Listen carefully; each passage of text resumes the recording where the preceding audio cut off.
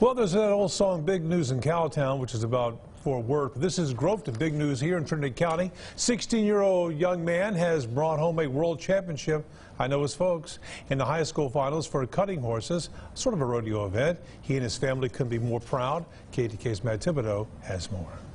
Just 6 months after a former Groveton student brought home a Super Bowl win, a current student brings home another world championship, this time for cutting horses in the National High School Finals Rodeo all the way in Wyoming. It didn't really kick in until the next day, but I mean, it feels really good. I knew I went up there having a good shot to to score high, but I didn't know I had any shot to win. But those who know him well say they knew he could do it. Larry Fortenberry, the Groveton High School ag teacher, says Carson breathes the cowboy life. So when he got into the cutting horse deal, I thought he'd be pretty good at it because he knows how to sort cattle and stuff like that, and he's a cowboy. But despite all his confidence, Carson said that when his name was finally called, it took a while before the jitters finally settled down. My second round, I was pretty nervous, but the short round out, I felt good. I was glad to get through a run in the short go so I could finally breathe a little bit. And he wasn't the only one. And the stand sat his biggest fan, who was probably even more nervous. That's one of the few times I've had butterflies in my stomach, and after every run I was so glad it was over just so